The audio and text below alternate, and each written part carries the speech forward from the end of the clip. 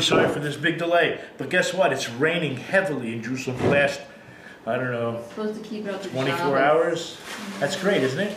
Yeah, that's what everybody says. So I know you're all praying for rain, aren't you? Everyone around the world, you're not praying for rain for Israel? Karen, you know Israel needs the rain. We have special prayers that we've been involved with for a long time now. What I'd like to do, and I'm not sure I gave you the right sheets. I think I did. So it's law number 2 in the Shulchan Aruch. Karen, I'm really apologizing. I didn't give you the translation. We have been using the translation as well. I'm sure next time I'll send it to you. Which part? Huh? Which part? Because I might have it in my... No, I gave you the Hebrew. So if you have Hebrew, it looks like this. Yeah. But I didn't send you the translation, so what I'll do, next time I'll send you the link. It's a link on a Okay. It might be familiar anyways, but thank you. Right. So I sent you the links from the previous classes on the Shulchan Aruch, on the Halacha Series. That was 2 parts just to discuss that first paragraph. So now we're going to talk about paragraph 2 and probably 3 in Mitzvah Shem today. Maybe even 4. We'll see how far we get. Yeah, I did give you, we'll call it Bet, Gimel, and Dalet. So Bet says, Hamashkim litchanein lifnei. You know what, let me just start over. I just want to say hi everybody, welcome, because we're also on camera, besides all the people here are live audience and on Skype. So we're going to continue the Halacha series, and we're on paragraph 2 in the first chapter. Hamashkim litchanein lifnei boiroi. So once you get up very early, we're going to talk about how early, perhaps even in the middle of the night, in order to beckon, here he says, supplicate before our Creator, Yechaven l'shaot mishtanot hamishmerot. So believe it or not, these heavenly watches that we're talking about are the times that the angels themselves change. How would you say change the guard? There's a guard change in heaven. I'll tell you something I mentioned last night in the class. The real world, the world that really exists, is the spiritual world. This world is only an illusion. And like when we say God created the world, something from nothing, right? Yesh miyayin, something from nothing. Or in Latin, it's the only Latin word I know, ex nihilo. He created the world something from nothing, right? It's not true. It is true and it's not true. What we mean is that God created the physical world from the spiritual world. The spiritual world is the real world, and this world is an illusion. And we're going to talk about it later on in the Parsha series, because there was no water. It says they complained there was no water, and we're going to find that they were not studying Scripture. They were in the desert, and they were lacking Torah. They were weak in Torah, and therefore there was no water, because the Torah is compared to water. Okay. So the water didn't exist because of the spiritual aspect, that we were lacking in Torah. We were lacking in the spiritual, therefore there was a physical manifestation of, hey Chris, welcome. So basically when we get up, we should get up in the middle of the night, or we'll talk about the time, and we should target, Yechaven, we should try to pinpoint the time that of the changing of the heavenly guards, in Shehein Bishlish Halayla. Okay, so how does he translate it? It's 1/3 of the night. L'sof Shnei Shlish Halayla. So there's 3 guards at the 2 different changes in the middle, and at the end, L'sof Shetfila Shitpala Ba'ot and Hashaot. What's the prayers that we should be praying at that time? We should be praying. Can you imagine? This is what we're praying about. Al hachurban v'al hagalut haritzuya. That we should be davening for we should be praying for over the destruction of the temple, and on the exile, that it should be finished. That it should be rebuilt, the temple should be rebuilt, and that the exile should be complete. and we should be returned. Can you imagine? This is the Shulchan Aruch, the second law. This is what we should be doing. One day, this law will be abolished. Can you imagine saying such a thing? That a law should be abolished? Let's see, in the Mishnah Brura, does he mention anything? Not on the first page, interestingly enough. So turn the page. Not at all. Okay, so the Mishnah Brura does not mention anything. Okay, so the next halacha. I told you I was going to go through with it, a little bit quicker. Roy l'kol yirei shemayim. It's fitting for anybody who has a proper and healthy awe of God.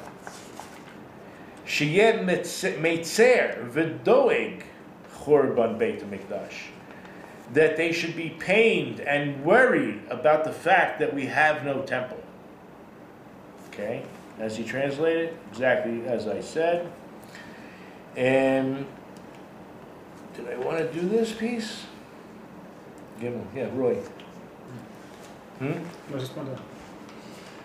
Lecole. Let me just see what he says here. Yeah, okay. So I don't know how much of it we'll read. He says, Hakubalim ha'arichu ma'od begoido milas kayamas chatzos ki rabahi. The mystics, they go at great length, to talk about how great a virtue it is to get up in the middle of the night and do this and pray about the destruction of the temple. And he mentions that there are many of our sidurim, our prayer books, have the prayers, and I think that we will end up skipping most of this. Is that right? You know what? I'll start reading it, and I'll decide when. Kvar nitpas b'sidurim seder hanhaga al pi kisvei Arizal. According to the Arizal, there's many writings that you'll find in the Sidur. Organized prayers. Ala churban nachon yoter sheyeh kodem chatzotz ma'at. I did skip something. I skipped the whole line. Uzman chatzosu tamid be'emtzeut halayla mamash b'kol makom. So there's going to be a different. There's going to be a. Okay, I'm going to introduce the word a machlokus. A machlokus means an argument amongst the rabbis exactly when midnight is. Some say it's going to be the same time every night, no matter where you are. So that would be according to the clocks that we use today. And some will use what we call Jewish time. We split up the night into 12 equal hours, like we split up the day into 12 equal hours, which means during the winter, those 12 hours at night will be longer than 60 minutes. And during the day in the summer, they would be longer than 60 minutes, and vice versa, the opposite in the winter. Okay? Because we have shorter nights in the summer. Afilu b'laylos aruchos or katzaros, it's always 12 hours. Okay, that's according to the first opinion. So he says, "Va'et litaonein ala churban nachon yoter shekodem chatzos ma'at," that the time to really supplicate about the destruction of the temple, it's most proper just a little bit before midnight, and then from midnight onwards, umechatzot ve'elech ya'asok b'Torah. This is the time to involve yourself in learning Torah.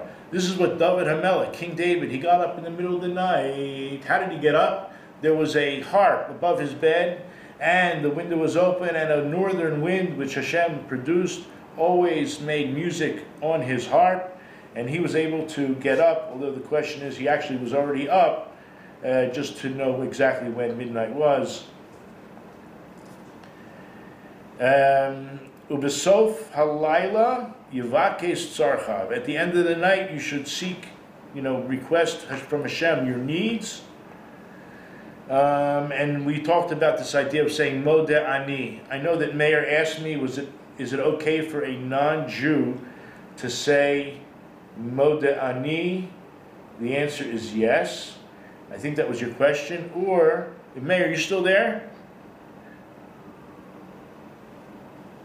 No, we lost him. Yes, I'm still here. Our camera is not working, but that's fine. Okay, so what were you asking me about? Someone who had a hard time sleeping? Whether or not they should say it? Is that what you asked me? No. in the morning when I get up, I wake up early in the morning and then I fall asleep again. So there are mornings that I'm not sure that I'm going to fall asleep. So okay, so I say Modeh no matter what, and then when I wake up again, sometimes it's an hour, sometimes an hour and a half, to make sure I say another Modeh. Okay, you don't need to say it twice, as far as I know, but the first time, if you're intending to go right back to sleep, I don't think you need to say it. If you're going to get up, and you know you're going to be up for a while, and you had a good night's sleep, let's say you had 4 hours, 6 hours, that's enough for you, you should say Modeh, thinking you're going to be up. Maybe you'll be up for an hour or two. It's perfectly fine to say Modeh then. Now, there's nothing wrong with really saying it twice, because the God's name is not mentioned in it. So it's certainly not a bracha levatala. It's not a useless concept. To be in your whole being so grateful that God returned your soul, we'd be saying Modeh all day long. I mean, there's really nothing wrong with it. Do you say anything wrong? No. So, but I think that if you tend to go immediately back to sleep, you're just having a hard time. I wouldn't really say Modeh at the time. But if you're going to get up for like a time and learn Torah, if you had a good night's sleep already, then it's perfectly legitimate to say it. Now the Modeh, maybe I'll send Karen, and it's not a blessing, but a statement of gratitude that Hashem has returned our soul, and that we talked about in part 1 or 2. So I'll send you the printout. In fact, Kathy made beautiful notes, so maybe she'll send them to you. Kathy, if you could do that, I'll send you Karen's email address. That's okay. Sure, I'd like to do that. Okay. That would be great. She wrote beautiful notes. Yeah. Rabbi Aaron. Yeah. Rabbi Aaron. For Kathy, she has to say Modeh. Correct. For a woman, correct. It's you use the feminine. I am grateful. Modeh. Okay. I think we're going to skip down to Yud Churban Beit HaMikdash. Is that right? Now, interestingly enough, he mentions that every time that we eat, okay, it's in Yud Aleph, Churban Beit HaMikdash. Even though, maybe the one before that, Sheyeh Matzer. Very important one. Even though in the middle of the night we get up and we're in pain and we're worried about the fact that we have no temple, as it was mentioned, that's what we do. We pray then with a lot of a feeling of anguish, but then it says then to learn Torah. When you learn Torah, you have to be besimcha. This is the word of God that is entering our hearts and our minds and our soul and our whole being. And I'm not going to say it's usser, because if you're depressed, you should still learn Torah, right? There's no isser, there's no forbiddenness. I think it is forbidden to be depressed. So if you are depressed, get out of it. So he says, right, that when it says we should do this within a state of sadness, but when it comes to Torah, learning scripture and prayer, you should be in a state of joy. So we can make a whole class about how we can achieve that state. But you understand how important that is? Now, when we talked about the Churban Beit HaMikdash, the fact that we're praying over the destruction, the fact that it's destroyed, the Shlach Kaddish writes that every time we have a meal, meal with bread, that we washed our hands and ate bread with, so before we do the Birkat Hamazon, before we do the grace after meals, any other way to translate that? Like grace after meals? It's okay? Blessing after meals. Blessing after meals. We say the Tehillim, or Al Naharos Bavel, and that is regarding the destruction and the exile of the Jewish people going into Babylon, in order to remember, even though we're in a state of simcha when we bench, even like at weddings, Jewish weddings, we break a cup, we put ashes on the forehead of, it's probably where Ash Wednesday might have come from, I don't know. That's a Christian thing. But over the destruction of the temple, we put ashes on the bridegroom. That's what the man is called, the bridegroom. The groom, let's just call him the groom. The groom. I don't know why they call him a bridegroom, but maybe you guys know. We put ashes. There's many things. When we build a home, there's a thing called Zecher L'Chorban. It's a little piece, like one amma. An amma is a cubit by a cubit, left unpainted across from the doorway when you walk in, to remember that we're not complete. There's something missing. We're missing the Mashiach. We're missing the time where the Beis HaMikdash will be rebuilt and the exiles will have been brought in. Not exactly in that order, but it doesn't matter. The point is that we know that there's something lacking.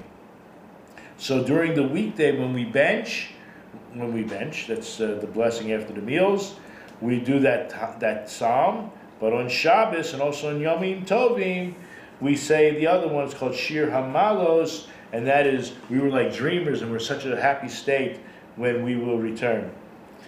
The main thing is, V'ikar Sheyeda Masha Ka'amar. The main thing is all of the tachanunim, all of the prayers, whatever we're doing, it's important we understand exactly what we're saying, and we have special intent in the heart from the words that we express. So if you have to start and say these things in English, or even as just beginning, if you want to start with just one paragraph and then really get to know it well, and then start with the second paragraph and do it in stages so you're not overwhelmed. But the main point is to have intent, to understand what you're saying, which goes along with the next interesting halacha. It says, Tov, this is Daled now, number 4, Tov ma'at tachanunim bekavana meharbe below kavana. Since there really are many, many, many prayers in Judaism, we walk around with books, right? We're praying all the time. Some of these prayers are what we call obligatory, right? Whether it's the Shema or the Shemon Esrei. But some of them, and of course benching after the meals, many of them are regarding the destruction of the temple and to bring the Jewish people back home, and we're crying and we're wailing, and I guess that's why they called it the Wailing Wall, but it's the Western Wall. It says, this is a very important halacha, that it's better to minimize and say less with meaning than say a whole lot without any feeling or meaning to it. So once we know the priorities, right, we already said, right, the Shema and the Amidah, the silent prayer, those are like, we'll call, one is from the Torah, the other one is from the rabbis, it's mandatory. And the rest is also mandatory, but let's just put it to the side and say that it's better to say less with more meaning.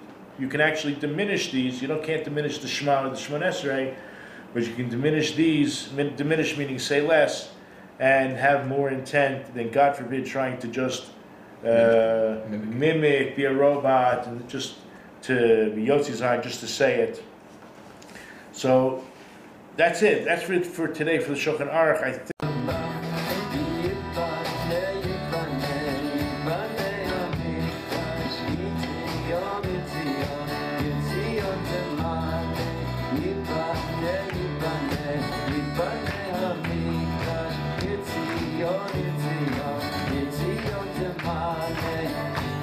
Shulchan